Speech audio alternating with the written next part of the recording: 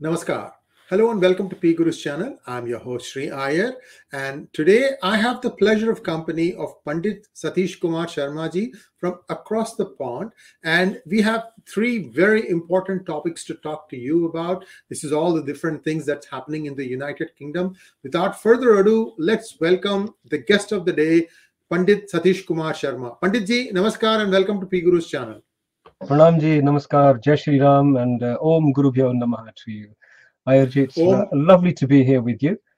We have Om Guru Bhyo Namaha and Ram Ram to Pandit ji. As always, I cherish our conversations because there is so much that I learn from what is happening over in United Kingdom, and you've got a very nice ecosystem going there, if I may say so. Pandit ji, what do you have for us today? I told our viewers that we have three things. Viewers, first of all, please like this channel, please share and subscribe to our channel if you have not already done so, and also you need to click on the bell button for notifications. Over to you, sir. Three things that we want to talk about. Let's start with the first one. Wonderful. So let's start first of all with the one issue which has been causing all of us a great deal of discomfort and disruption and has threatened the well-being of so many people. This virus and its impacts and the current situation here in the United Kingdom. We'll talk about that a little bit. I think I'd also like to just touch upon this new John Hopkins report that came out yesterday. So we'll come to that very shortly. The second thing I think we should touch on is some new developments in Parliament here in the United Kingdom.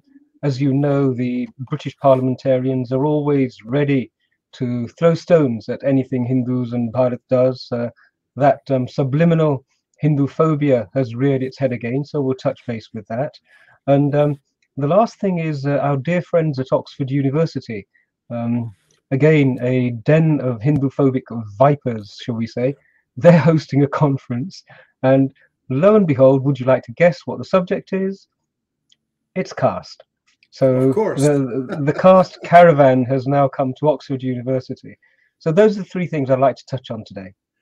Wonderful, sir. And again, this is toolkit. I'm going to keep drilling this thing in. You guys are not learning from your mistakes. You have people who inadvertently leak out the information. You never seem to learn. That's okay. It's all good for us. First off, sir, the first topic that you mentioned about the status of COVID and what does the Johns Hopkins University report indicate to us about the transmission, about vaccination, about just about everything that there is to know about COVID. Over to you, sir.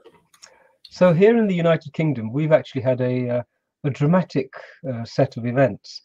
As you know, the United Kingdom was, for the last 6 weeks, really escalating the amount of pressure and the amount of resources that were being devoted towards vaccinating everybody. Boosters, second booster, third booster, and there was even talk of a fourth booster only a couple of weeks ago. But then we had this situation where 100,000 health workers said, we are not going to have the vaccines at all.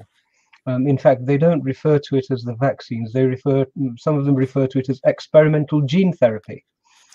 And you can imagine 100,000 members of the National Health Service suddenly disappearing from the workforce would be devastating. So the deadline the government had given to them was that either you get vaccinated by April, otherwise you will lose your jobs. So the lines were drawn, you know, it was like high noon at the 𝗣𝗂𝗀𝘀𝘀. But the doctors held their nerve and they said, no, we're not going to be forced to take vaccines. It's contrary to our principles. It's contrary to medical ethics. And so we're not going to do this. And last week, to all intents and purposes, the government has capitulated and has started the process of introducing legislation to get rid of this mandatory vaccination for NHS workers. It's worth reflecting on what this actually means, though, because this has repercussions. The ramifications are very, very significant. And I'd just like to touch on one or two of those. Sure. You know, when this COVID thing started, Sriji, do you remember the scenes from China the horrific examples of people just keeling over in the streets and people being boarded up into their apartments to try and isolate them. So there wasn't air that this was horrific. Now, if you were a researcher, if you were part of the medical establishment, if you were part of the pharmaceutical establishment, you would have probably started your work and said, okay, we need to develop something. And then in order to trial it, we need to have one group who we can give this to.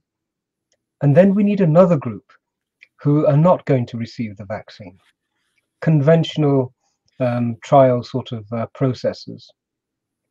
Imagine if you'd advertise saying what we're looking for is 100,000 people who are going to be exposed to the virus on a daily basis. They're going to be provided with minimal protective clothing. The group is to include all races, genders, ages, BAME and white people. Wouldn't that be an incredibly powerful data set? And how would you convince people to sign up if you then said, oh, and we're not going to pay you anything? That would be a fantastic control set of data. Nobody did that. But the reality is that the doctors became that control data set. They became the people who, on a daily basis, were being exposed to infected members of the public. They had very, very limited PPE. You probably remember at the beginning of all of this, we were all applauding them, clapping them, and encouraging them and thanking them for being on the front line and taking risks with their lives on a daily basis. So this was the control group who basically took that risk. Daily exposure, no protection, and no preventative vaccine. So I would have really wanted to assess the data in its entirety. And if 100,000 people who use their clinical expertise on a daily basis to recommend treatments and health treatments to their patients, they use that expertise. We rely on it, don't we? Every time we go to the hospital or we see a doctor, the doctor goes through a process of assessment, of scrutiny, of diagnosis, of trying to refer to available procedures, and then comes and makes a recommendation that this is what you should and this is what you should not do. So the 100,000 medical practitioners go through the same process themselves, the process that we trust them to apply, and they go through the same process and they come to the conclusion that they do not want to participate in what they've called an experimental gene therapy. Why should we not respect their decision and their expertise that we rely on a daily basis? So we have those two factors. One is they're applying the same reviewing and expert opinion process to come to a conclusion that they would in our interests. And two, they're choosing to remain unvaccinated, untreated, and yet have daily exposure. This is an incredible set of data, the most valuable data set you could possibly imagine, and yet nobody has turned their attention to it. So this is worthy of scrutiny. And if you think about that a little bit further, what does it tell us about the risk assessment that they have conducted? They've conducted a risk assessment of being exposed to the virus, and they've conducted a risk assessment of being exposed to the treatment. And they've come to their considered medical opinion that being exposed to the virus is less of a risk than of being exposed to the vaccine itself. Now, this is the group who have challenged the government and said no to this. And so the government have basically capitulated, and they're going to make arrangements for them to continue. But where does that leave everybody else? Remember, these medical practitioners have now been exposed to the most dangerous environments for almost 2 years. They have antibodies, they've been tested for antibodies, and so they have what's natural immunity, as we're beginning to call it. And yet that natural immunity is not being applauded. Where's the research which says, how can we heighten and improve natural immunity? What can we do to make that even more potent and even more resilient? the silence is deafening, isn't it? It's not being done. And so that raises the first question as to why is that not being done? And obviously, rather than following the science, if you follow the money, then you come to a completely different profile and a completely different understanding. But that is a really troubling and worrisome red flag.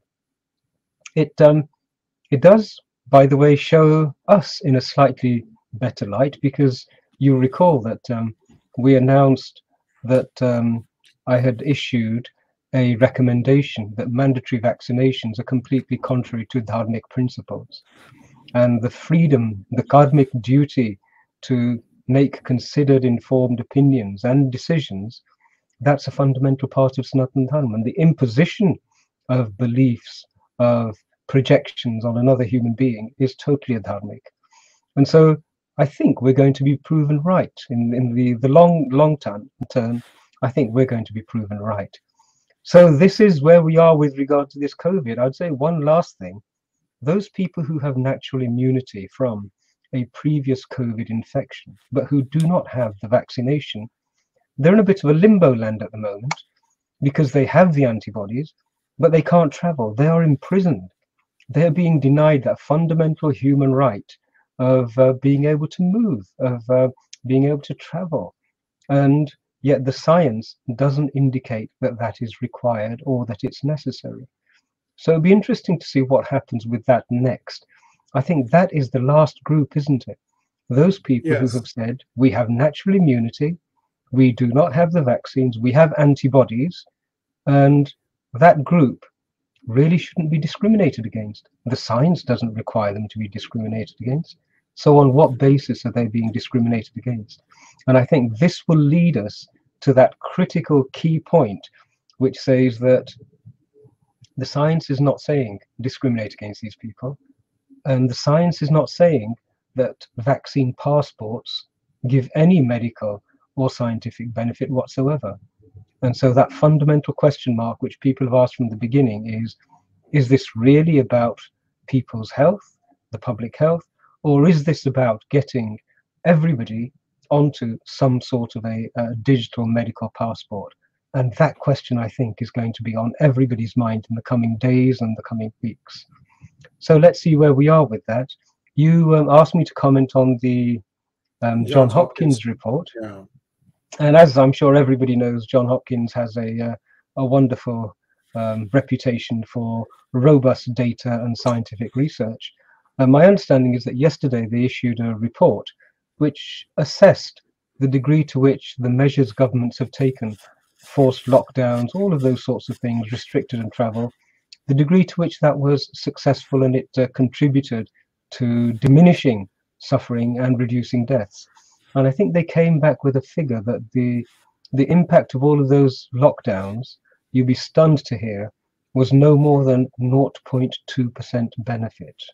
The cost of it, we know, is vast. I mean, the cost of it in terms of people who had potentially got cancer and it was never diagnosed, people who were scheduled for operations, life-saving operations, and they were not treated. The costs of those incidents is going to be vastly in excess of the 0.2%. And so this also then raises a question. If we add to this, you know, the definition for the vaccine has recently changed, hasn't it? The medical definition of the vaccine, which has served the world very well for the best part of 30, 40 years, if not more, suddenly that definition needs to be changed for these circumstances. Suddenly, the pharmaceutical companies were demanding freedom from liability. Yes. Exemption from liability. You know, suddenly we were being told, believe the science, as opposed to question the science. You know, believing the science is not scientific. Questioning the science is purely scientific. Add all of these things together, and the picture that we're being presented with, it really does require us to exert a lot of scrutiny.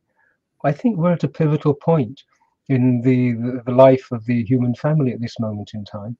And unless everybody starts to ask these reasonable questions, unless everybody starts to come together as the truckers have decided to do. They've obviously done this sort of analysis and decided there is something wrong here, and we do not want to be going down this route of mandatory vaccinations and forced passports. These are civilizational issues, and I think everybody, and especially us Sanatanis who've been around for a long time, you know, we have a voice in this, we have a stake in this. We need to step up and start to ask these questions ourselves and demand answers. So that's where we are here in the United Kingdom. I've understood today that Denmark have also cancelled the pandemic. So there are nations where the change is coming, and equally there are nations where the change is being resisted over on your side of the pond. Absolutely. I have a last question before we go on to our next topic. Sweden never did any lockdowns. How did it fare? Well, somebody came out with a remark the other day that this is no longer a pandemic of the unvaccinated. It's a pandemic of the vaccinated. And there is research now coming out which is saying that if you have natural immunity and you have a sequence of boosters and so on, it can actually harm your natural immunity. And so, you know, Sweden's decision, I think on a daily basis, is going to perhaps change. Everybody was saying, oh my goodness, how rash and how the risk is too much. I don't know. The science is seeming to lead us to consider that the natural immunity is probably the best solution to this. On the one hand, we have data, scientific evidence. On the other hand, we have projections. You know, and it's these projections which are the new feature, aren't they? It used to be follow the data, follow the science, follow the evidence, and now it's no, act on the basis of our projections.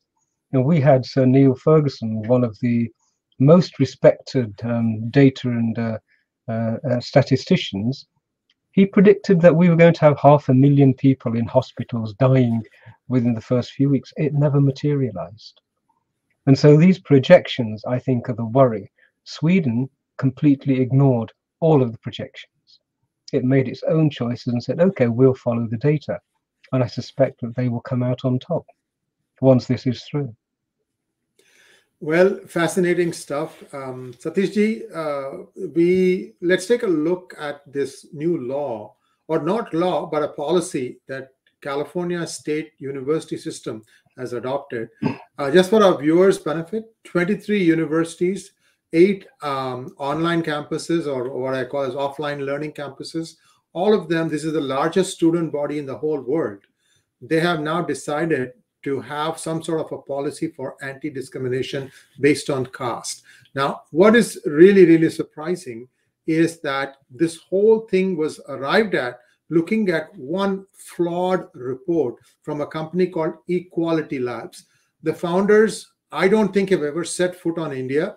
These people are perceived to have been suffering from caste discrimination, where I don't know, but all sorts of holes in this presentation. It has been already roundly criticized for the way in which they conducted their study, and there was an overwhelmingly more properly done work from Carnegie Foundation, which has been completely ignored. So Cal State, I don't understand what they were smoking when they did this thing. See, Satishji, you have seen something similar to this happen in United Kingdom. For our viewers, can we just kind of walk down the path? How do you see this thing? Because to me, this is atrocious, because this is my hard-earned taxpayer money being put to work for a wrong reason. And guess what? If they get sued by somebody, it's again going to be my money that the university will use to defend themselves. So please disabuse us of this horrific thing called caste that is now being used by a few motivated individuals, in my opinion, and trying to carry the entire community along in a way that it should not be going. This is just my thought. I'm sorry to rant a little bit. Yeah, I would like to hear your thoughts, sir. As you know, thank you, Sujit. As you know, here in the United Kingdom, we were targeted in the same manner. We were targeted on the basis of allegations and accusations about who we were. there was no evidence. It was just, this is what this group is like. The question, is that true? Is it fair to generalize to that degree? Is it fair to assume that because of a surname, we can identify and profile every aspect of your being? You know how contentious profiling is. You know, the Black Lives Matter movement came out of a rejection of law enforcement profiling black young men without evidence. So profiling is a dangerous, dangerous task. It's not a step that any wise legislator or legislative body would go down. Here in the United Kingdom, we managed to convince the opposition that this was unjust. It was bad law. And being bad law, the consequences would inevitably, they would come, karma would work its way through, and the consequences would be that the public purse would have to bear the cost of those consequences. Legislators in the Conservative Party, they recognize that, the government. And so we were able to convince them of that. And we were also able to, shall we say, disband the kangaroo court that had been assembled. Now, tragically, in California, the kangaroo court that was assembled, it certainly wasn't an open hearing. It certainly wasn't a balanced opportunity for all parties to contribute their opinions. It certainly wasn't one in which the individuals making the ultimate choice, they had not been available to both parties to lobby. It was clear that a lot of information, unjust, unfounded accusations had already been shared. And so when the trustees of the California board sat, it was evident that decisions had already been made. And it was remarkable. How many? I think there were some 60 or something like this, and it was a unanimously passed decision. It's extraordinary, isn't it, that no impact analysis was done. Yes. No consultation with the community who are going to be affected by this was done. All they did is they received allegations, they received, as you have said, a grossly inadequate report, and they were groomed. As far as I can see, those trustees, they were groomed. Their emotions were manipulated. Their desire to be saviors of an allegedly victimized community were played upon, and they made the wrong decision. Equally, I think to some degree, our own community didn't manage to get a coherent response together in time. But that's okay. You know, innocent people who are not guilty, there is very little reason for them to actually come together en masse, because you tend to believe the evidence will be considered. And if there is evidence, we will be given an opportunity to scrutinize it and present our understanding of that. None of that happened. So that California State Board, it was in essence a classic kangaroo court. And what they did was what kangaroo courts do. They have set the stage effectively for any person who claims to be a Dalit to point a finger at any person who is not identified as a Dalit and to claim victimhood.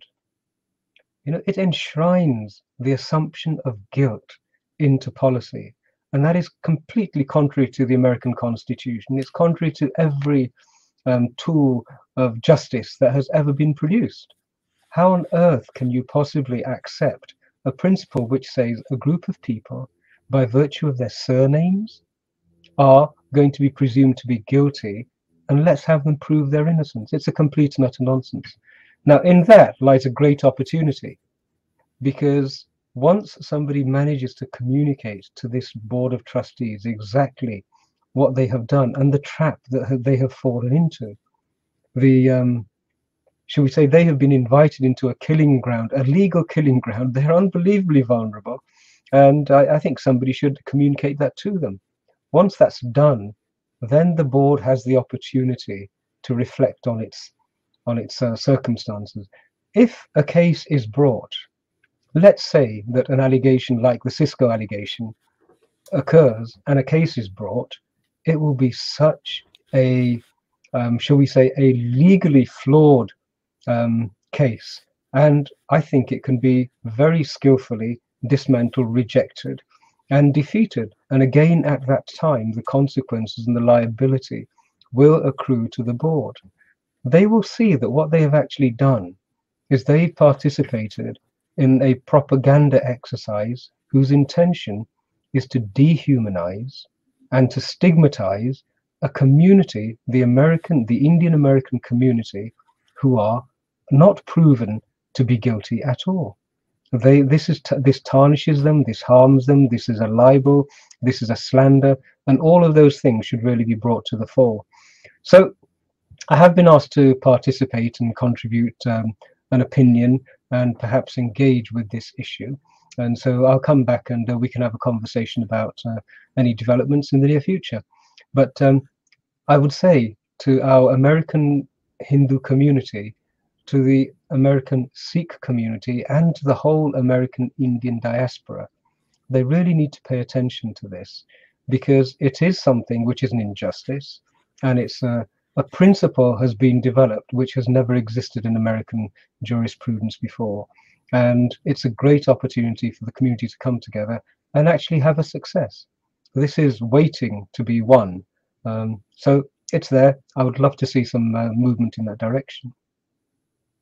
Let's hope so, sir. And now let's take a look at the third thing that we wanted to talk about, a very important topic, I might add, that Oxford University has now got into the act of bashing Hindus. It's not enough that there was a dismantling global Hindutva conference online that took place sometime a few weeks ago. We've talked enough about it, and now Oxford is doing it. So these are like clockwork. Somebody is sitting and saying, here, flip this switch. Now, good, we've got some response now. Let's try and see how much amplification we get from that. Let's pivot to this bigger thing. And now they are, at Oxford.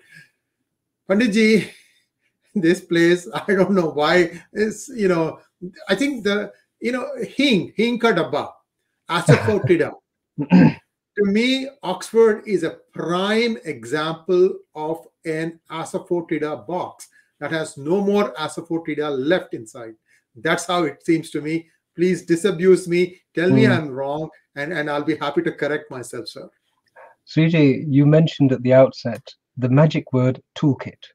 Okay, so this is a toolkit being played out. It's not coincidence that California state passes this ridiculous policy, and then within a matter of days suddenly there's an announcement that Oxford University is going to be discussing caste and the census. Now, anybody who has studied this subject and the 1921 census that the British colonialists conducted will know that the roots of caste discrimination and friction in the Hindu community, they stem from the manipulation of the census. Now, here we have a group of academics, and it's the same bunch of academics who tried to denigrate and vilify and dehumanize and stigmatize the British Hindu community with their attempt at legislation, our equivalent of your equality labs, as it were. It's the same, the usual suspects. They're holding an event. What they're trying to do is to apply some sort of academic pressure on the Indian government on the census. There is a census in Bharat, and there is pressure being applied saying, oh, we want to see caste recorded on it.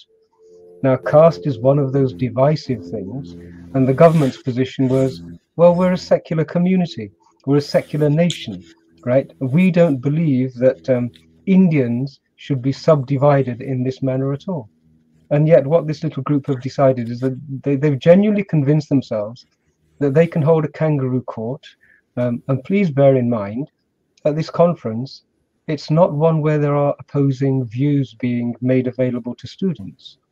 It's a select group with pre-published Hindu-phobic, anti-India articles and works to their credit, gathering in an exercise of diminishing the respect for the Indian government and the BJP particularly, and it's masquerading as some sort of an academic gathering. It's the same as they've been doing for quite some time. Well, we are going to see some interesting developments from that.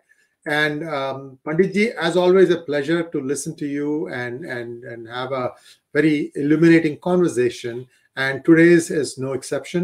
And again, I look forward to the COVID developments in UK. Certainly, they seem to be ahead of the curve here, because US is still thinking of lockdowns and what have you, and it is a self-inflicted wound, in my opinion, by the Biden administration. Anyway, let's set that thing apart. It's going to cost them probably dearly at the polls. Whatever, it's now, we can't do anything about that. But certainly your thoughts on sharing what's happening in United Kingdom, invaluable. Thank you once again, and we will see you again very soon. Namaskar.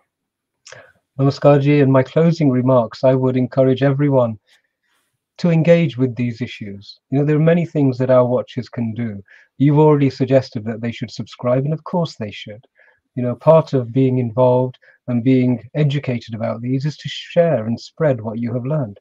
And so everybody does need to engage with these issues actively, and then we will start to make a change. We will see, hopefully, and I'll give you an update in the near future, on issues to do with the British Parliament and how it's continuing, some aspects of it are continuing their anti-India rhetoric. We have Breath Gill's issue still working its way through. The House of Lords is still issuing its nonsensical statements, as though it was still the colonial power and Bharat was still the jewel in the crown. Many of these developments are going to come to a conclusion in the next few days and next few weeks. So thank you for the opportunity to share those opinions. I look forward to continuing our journey into following the science and also following the money, because I think a lot of revelations are coming down the wire. Sriji, thank you as always. Jai Shri Ram, everybody, and Om Guru Bhyo Namah. Thank you very much. Namaskar. Namaskar.